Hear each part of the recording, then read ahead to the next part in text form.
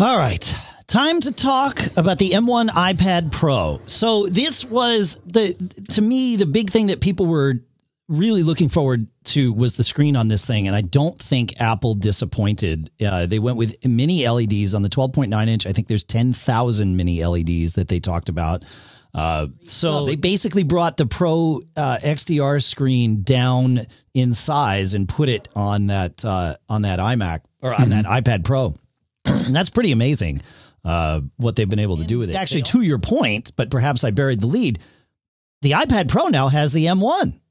So, you know, very close to what we've got. I mean, it's literally the same chip.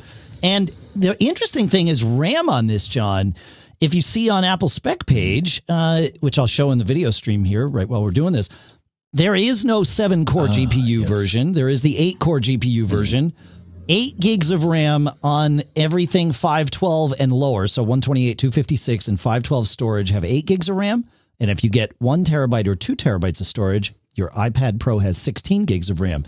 Perhaps the biggest thing here is that Apple is telling us how much RAM is being shipped in an iPad Pro for the first time. One thing that I appreciated, which to me was something they should have done at the beginning, they're like, oh, by the way, now we support 5G. What I'm saying is that it's good that they, introduced this feature in the absolutely in another iOS device. What's also baked into the M1 system on a chip, John, is Thunderbolt, and the iPad Pro's USB-C port is now a Thunderbolt port. So that brings fast storage and bigger displays, right? So you can hook up that Pro XDR display to this thing and use it with your iPad.